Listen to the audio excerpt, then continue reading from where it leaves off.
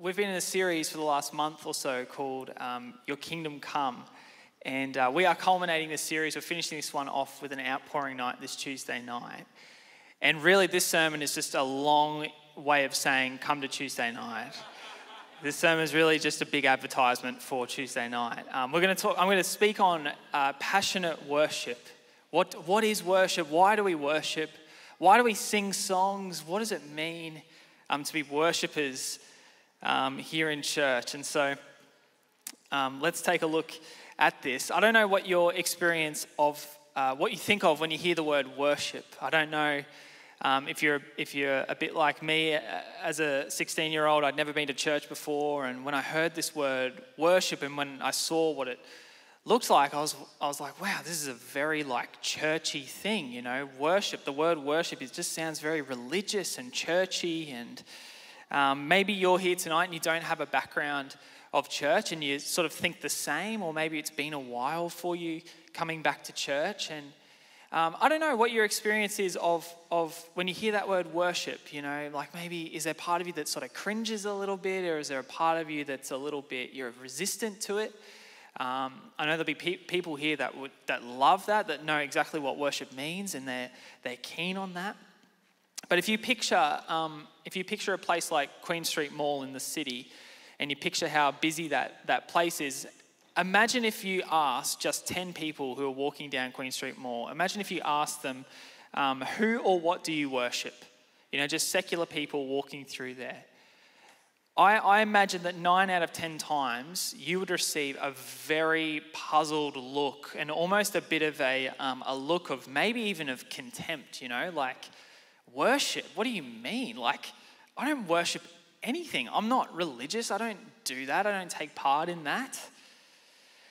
For the secular, worship is understood to be this exclusively religious term.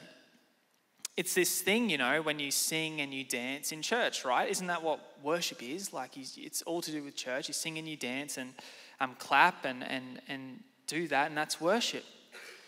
But we know as a body of believers, the Bible tells us worship is much, much, much more than just songs and music. Romans 12:1 says this. Paul says to the recipients of this letter, he says, I urge you, brothers and sisters, in view of God's mercy, to offer your bodies as a living sacrifice, holy and pleasing to God. He says, this is your true and proper worship, offering your bodies as a living sacrifice. Tim Keller, he describes worship in this way. He says, worship is ascribing ultimate value to something in a way that energizes and engages your whole being. In other words, worship isn't just this religious song and dance in praise to God, but it's actually much deeper. It's much more whole-bodied than that. It is ascribing and expressing ultimate value in something, in our case, God. And so the truth is that it's not a matter of whether we worship or not. The truth is that all people, religious or not, engage in some sort of worship. All people ascribe ultimate value to something in their life. So the question isn't whether or not we worship. The question is, who or what do we worship? Sam Duncan, a lecturer of sports media, says this way back in 2016. He said, Australia's obsession with sport has reached religious proportions. He gave some figures. These are back from 2016, but I fact-checked. They've gone up. He quotes that there are 13,000 churches in Australia compared with 70,000 sports clubs.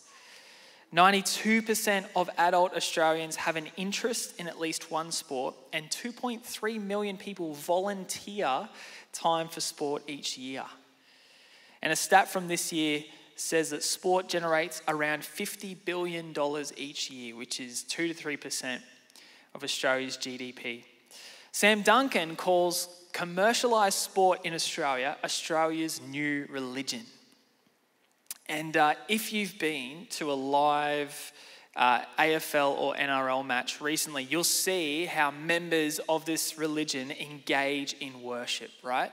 You know the ones. You see them and you just can tell immediately. They are devoted. They will never miss a game. They are there every live game. They know all the players. They call out to the players as if the players know them, you know. They offer direction from the sidelines. They're set apart. They look different. They are in the team's colours. Some have face paint. Some have tattoos. They're set apart for their team. They are known physically for their team. And they show utter faith and loyalty to that team. They cry out with a passion. They are so engaged and so passionate in their worship of the team. And if anyone says anything bad about their team, or if anyone goes against their team, they will make sure you know about it. They will stand up for their team. They are so devoted. One commentator says this: we as Christians would learn a lot about worshiping our God from watching how people worship sporting teams. The same can be said for celebrity culture in our society as well. You know, how we have a tendency to worship celebrities. Who can forget the hysteria that was created by the boy band One Direction back in 2011, 2012? I don't know the exact year, okay? Or maybe the Beatles in the 60s or something like that. And people, and you know I'm talking about a certain demographic of people, I know, people would scream and shout at the top of their lungs at these concerts. You know, they go crazy. They would faint at the sight of One Direction. They would pass out because they just couldn't fathom their presence. They would scramble to catch them as their limo drove past, just to reach out and touch them. You know, this fanaticism of these celebrities. The other I thought of for our society is a worship of money. You know, we live in a society which worships money because it's been structured, or it perceives money to equate to privilege, power, and pleasure, right? Get this quote. A young economist back in 1844 said these words: "In a society that worships wealth, those with wealth are worshipped as well." And we see this in our world, don't we? This worshipping of these people who are rich, and they get away with stuff that poor people don't get away with, because simply by virtue of them being rich, there's a sense of awe about them. They're perceived to be of higher value. They are ascribed ultimate value in our society, are they not? And so worship of things in our world is everywhere. It's in all cultures, all across the world. This is not just these examples I give are, I guess, more Western than not, but in all cultures across the world, there is the worship of stuff, worship of things. And it's not a matter of if we worship, it's a matter of who or what do we worship. Now, I love sports, right? I have my teams I follow who I love to support. I show loyalty to them. I follow their games. I sometimes get a bit too involved in the stats and a bit too involved in the players. And, you know, the Broncos are going really well at the moment. So it's like, oh, you know, like it's really enjoyable to watch them for once. And but at times, to be honest, I feel this. I find myself way too invested. And I'm sure there's people here tonight that can say the same. Whether it's sport or something else, you find yourself way too invested at times, and you feel that. You recognize that. And I want to say I'm not guilt tripping here tonight. I feel this, and I knew when I felt this, I was like, oh, this is a message that it's going to be one that you preach to yourself, you know. And I want to say hobbies, sport, and money are by no means bad in and of themselves. People of influence are by no means bad in and of themselves, right? They are gifts from God. But when they become the ultimate object of our worship, when we ascribe to them ultimate value, even above that of God, then we are in need of revival. Are we more passionate at the footy than we are at church? Are we more loyal to our teams than we are to Jesus? Are we more talkative about our passions and our hobbies and sports than we are of Jesus? And do we invest as much time and energy and brain space and thoughts into our identity in Christ as we do, say, our finances, say our financial positions, or say the latest happenings in the lives of some influencer we follow or a social media celebrity? In the book of Acts, we're told that Paul finds himself in Athens. And Acts gives us a bit of detail about this. It's a city that's bubbling with secular philosophy and ideas. They love a new idea, is what Acts tells us. They're really into the here and the now. What's happening? What's new? What can we take on right now? You know. And Paul is distressed to see that the city is full of idols. Acts 17:22 picks up the story, and Paul stands up in this big, large meeting of people, and he says these words. He says, "People of Athens, I see that in every way you are very religious. For as I walked around and looked carefully at your objects of worship, I even found an altar with this inscription, 'To an unknown God.' So you are ignorant of the very thing you worship." And the same applies to our culture today. Our culture says we're not into religion. We're not into that. You know, that's weird. We're not into worship. We don't do that. Whilst at the same time worshiping things all around them. And we are ignorant, so ignorant of those objects of worship around us. We don't even recognize we're worshiping them. And if we do, we're not even sure why we're worshiping them. We're exactly like the people in Athens who inscribe on an altar to an unknown God. So Paul sees this, calls this out, and then says to them, he says, I see these false idols that you've got. Let me tell you about the one who is actually worthy of your worship. Let me tell you about him, because you need to know about this. This is what Paul says. He says, "The God who made the world and everything in it is the Lord of heaven and earth, and does not live in temples built by human hands. And he is not served by human hands as if he needed anything. Rather, he himself gives everyone life and breath and everything else." In other words, Paul says, why? Why are you bothering creating these idols out of things that have just been made by human hands? They're just human inventions.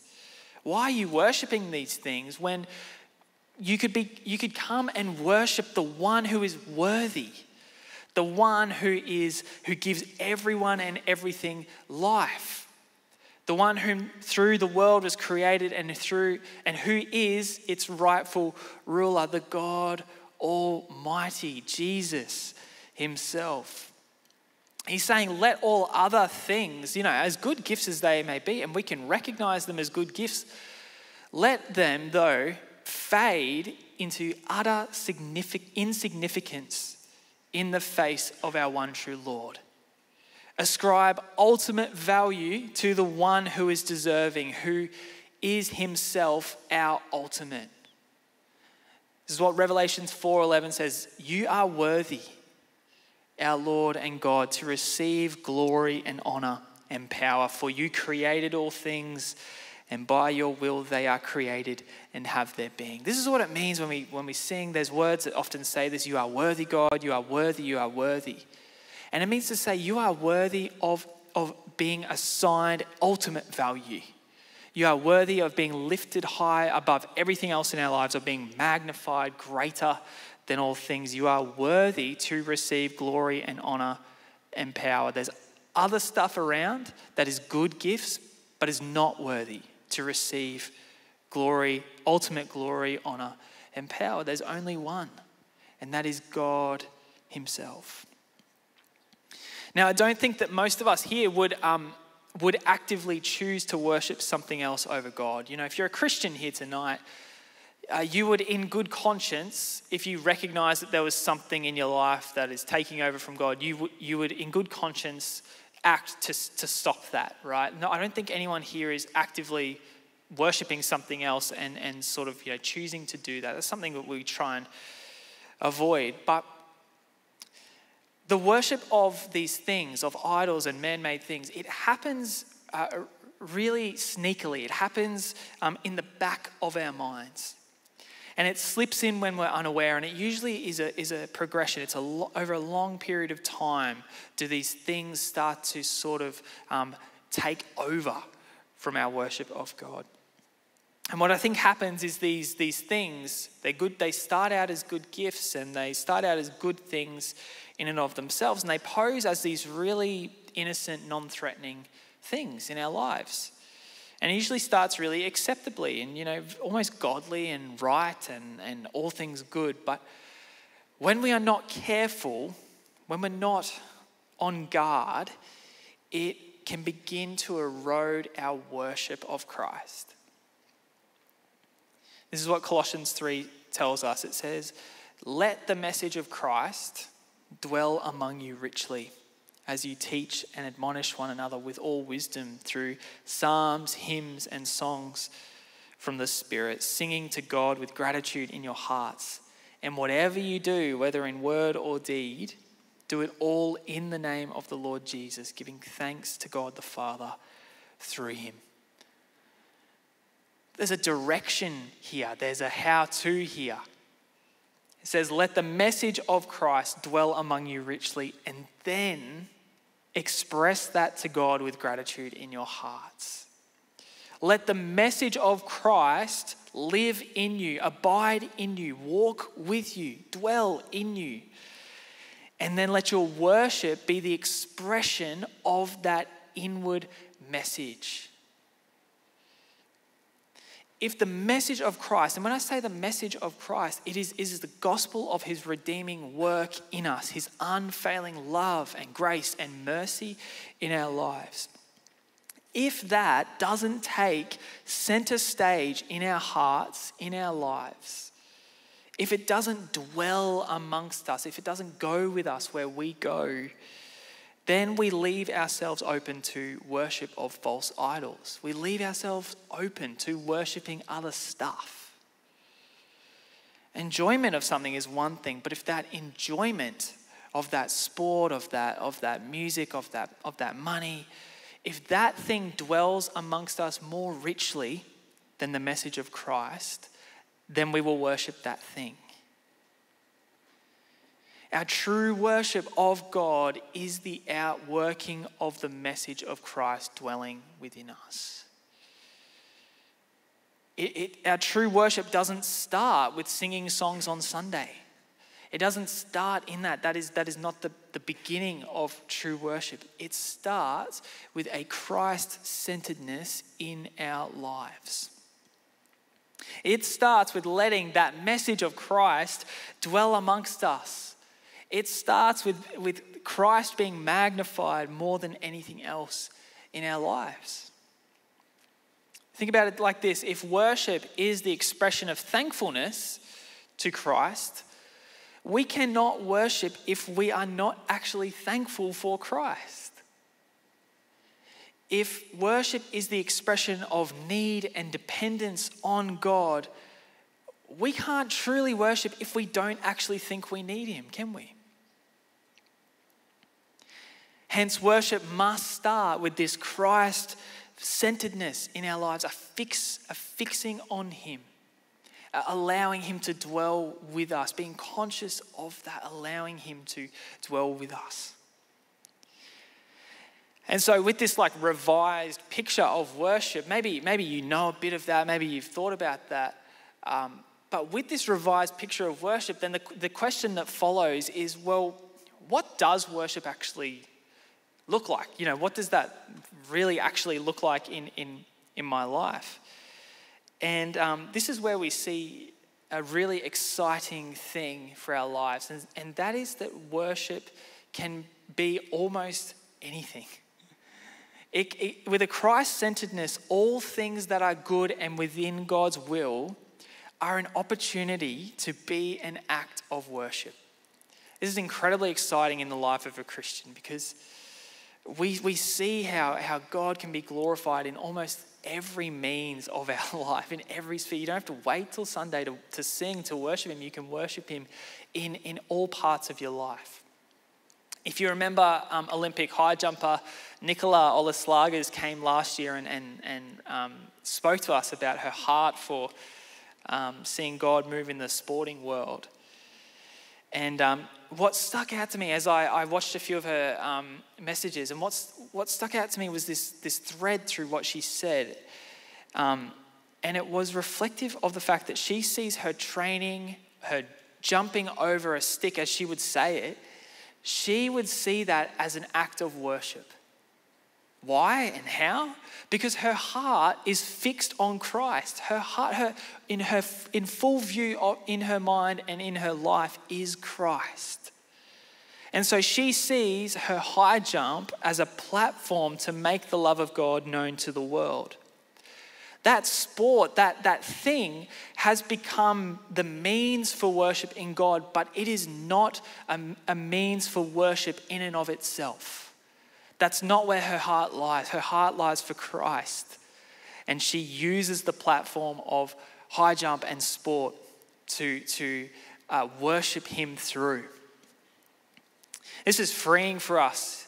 If you're not particularly musical or anything like that, you might be like, oh, maybe I'm just not a good worshiper. Maybe this isn't for me, singing songs.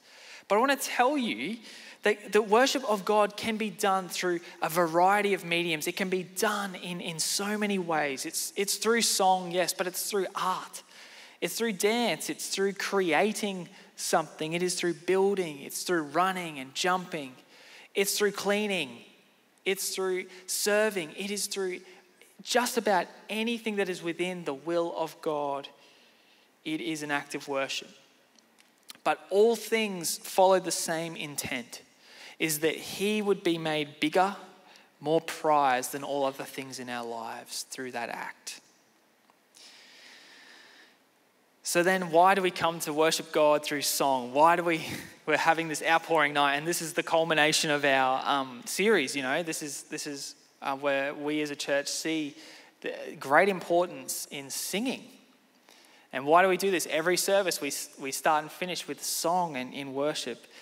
And it's interesting. There's a direction in the Bible specifically to come and declare that God is our ultimate through song. God is passionate about singing. There's 400 references in the Bible to singing and 50 direct commands to sing in the Bible. So if you thought when I said before about you can worship in other ways, you still got to sing. It's still part of the deal. It doesn't matter if you're not good at singing. It doesn't matter if you're incredible at singing. That's not the point. Singing in a community is vital to the heartbeat of the Christian life. We're told to sing together. It's not just individualistic. It's not just a good performance. It's not anything like that. It is a communal togetherness that is created as we sing together. And let me just say as well, songs and psalms and hymns are really a layer on top of a life lived in worship, right? You've felt that on a Sunday when you're not feeling it, You come on a Sunday and you might see people on stage and you're like, they just look like they are loving it on stage. Like they just look like they're having the best time. And I can't will myself into worshiping. I can't manipulate my heart and my emotions to just start sort of feeling it, Praising God through song, let me just say, doesn't supersede his word, nor does it undermine his word. But it's powerful because it offers us a chance to declare his truths and vulnerably offer ourselves to God. Singing is a vulnerable thing, isn't it? If you've ever had to sing in front of someone, just you and the other person in the room, you will feel vulnerable. It is a vulnerable experience. But when we sing, we are declaring, we are physically saying, and when we are saying these things, we are agreeing with it when we say them. And so we're physically declaring truths of God. We are speaking them into reality. That we are making them happen in our times of worship. And so I want to read you this psalm to just sort of talk a little bit about this whole singing in worship, why we do this, and sort of like a bit of a framework, I guess, if you're sort of unsure about this. Let's read Psalm 95, 1-7. It says this, "Come, let us sing for joy to the Lord. Let us shout aloud to the rock of our salvation. Let us come before him with thanksgiving and extol him with music and song. For the Lord is the great God, the great King above all gods. In his hand are the depths of the earth, and the mountain peaks belong to him. The sea is his, for he made it, and his hands formed the dry land. Come, let us bow down in worship. Let us kneel before the Lord our Maker, for he is our God, and we are the people of his pasture, the flock under his care." There's directions here, which is we can be very thankful for. There's directions in this psalm. And the direction is when we sing to God, when we engage in worship through song, is that we are engaging our whole being. We're engaging our mind. That is, we are hearing his voice and listening and accepting his voice. That's referenced in verse 8. We are engaging our will. That is, we are submitting. It says, come and kneel, come and bow down, come and take part, come and actively participate. That's in verse 6. And then we are also engaging emotions. We're engaging the emotional sphere of ourselves. You can't sing and shout to the Lord with passion without engaging your emotions, right? And so the whole psalm is littered with this passionate language. And we can see with three of those things, actually a commentator, I'm not sure, I think it might be Keller, says with engaging our mind, will and emotions, he likens it to our heads, hands and heart. You're engaging your head, hands and heart. And so if we take one of those three things out of the equation when we come to worship, we can see how worship starts to fall apart. It loses its intention.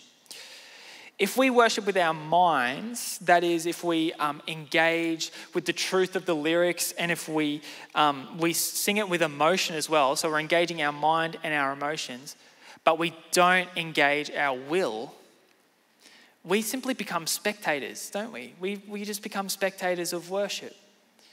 We're just watching it happen before our eyes. We don't come to submit ourselves. We're not moved to action. It stays purely theoretical in our minds. The power of worship loses its power as we don't submit ourselves to him. If we worship, in another example, with our emotion and our will, that is, we are exuberant and we are passionate and we are moved by worship and we allow it to move us, but we don't engage our mind, then worship just becomes this emotional experience.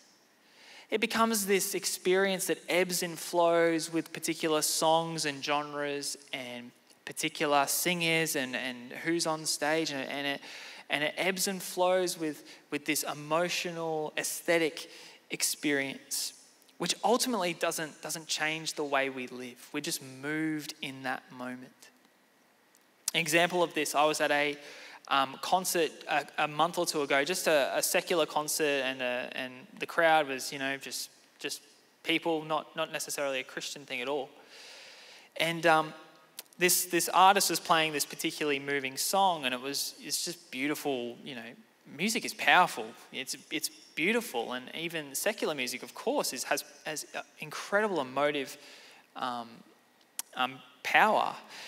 And this guy is playing this song, and I look around, and there's people that are so moved. You can see it in their faces. There's like shutting eyes, and then I see their hands go up, and I was shocked. I was like, is this Sunday? Am I at church? Like, what? I just couldn't believe it. And as I reflected on it, I was like, wow, they have had such an emotional experience. They have been moved to actually lift their hands. In essence, they've been moved to, their will has been moved. They're participating in this experience that's happening.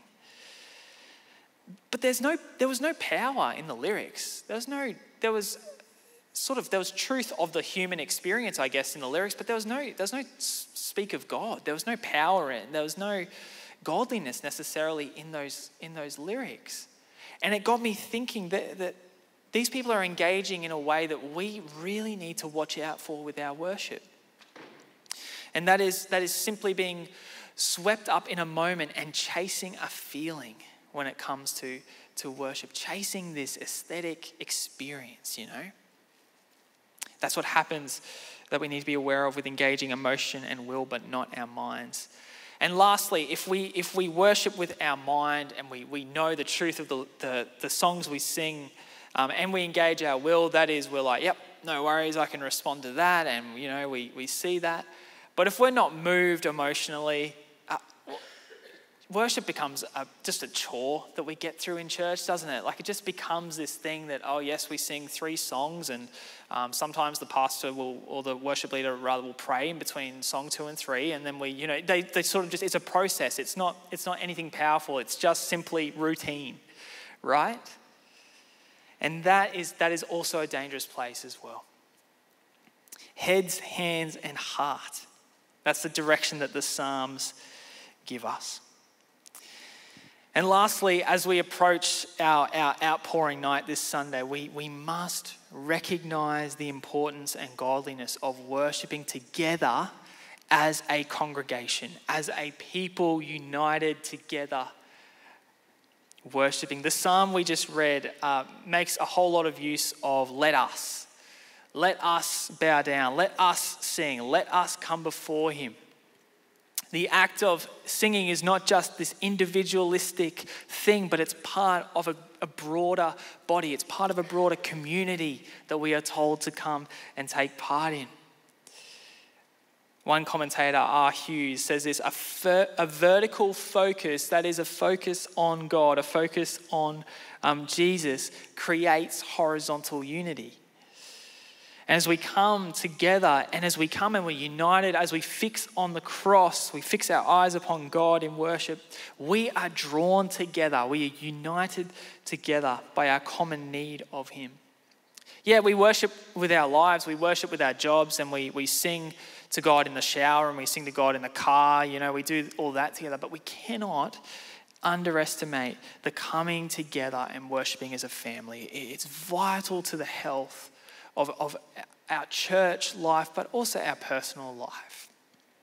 Our worship of God is not this individual, what can I get out of this experience? And the worship wasn't good that night, and I didn't really feel it, It's not about that. It is about a giving of thanks to God through broad community as a family of believers. Let this worship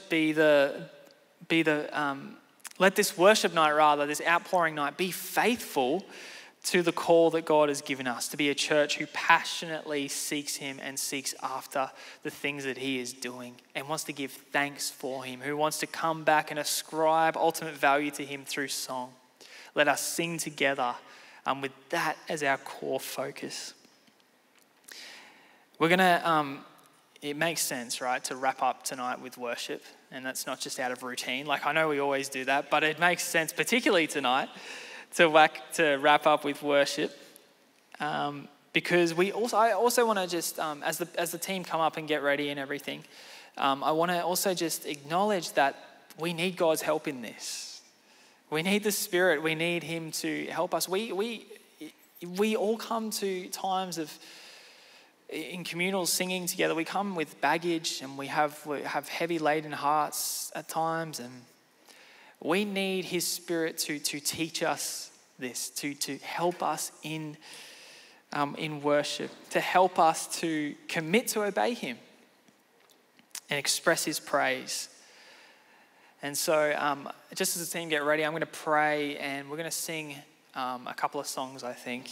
And I'd love to just pray for the Spirit's help to help us tonight, and then we're going to spend time worshiping. And I want to say as well, in time of worship, I want to say that spend time thinking about the words that are being sung, and dwell on those words. Engage your whole being as you worship and submit to Him, whether that's by raising hands, whether that's by bowing and kneeling, whatever that is. Be encouraged to engage your whole self as you come to worship Him. And as just a time of worship together, I think like we'll stand together as a sign of unity. But if there's moments where you want to sit and pray and focus in on a prayer to God or something, then you take that opportunity as well. Let me pray tonight as we come before God in worship. Lord, we thank you for the gift of yourself, Lord. Thank you that there is an ultimate, there is that you offer yourself to us, Lord, and you say, come and worship me because you are our everything. You are our ultimate value. You are our prize, Lord. Father, bring to mind things that have gotten in the way, things that are subtle but are there, that are distracting and that are eroding that are eroding the message of you dwelling in us. Lord, bring those things to mind. Lord, help us, Lord, by your Spirit to not see those things as these awful things that need to be done away with, but more so to see you as being so much more worthy of praising and honouring and glorifying, Lord. By your Spirit, Lord, lead us in that as we seek you. Help us, Lord, to act, to take part in worship, not to spectate, not to look on, but to be a part of what you're doing. And lead us as well, Lord, in places that we've never thought could actually be acts of worship, Lord. Bring to mind things that, break down that conception that it's only on Sundays that we worship you. Lord, help us to see our whole lives, our whole bodies as worship to you, great God. As we come now to sing, Lord, we don't do so to be these amazing singers or to have this karaoke session, Lord. We long to authentically love you and meet with you. And so, God, unite us together as we pursue you. Bring us into your presence, we pray. In Jesus' name, amen.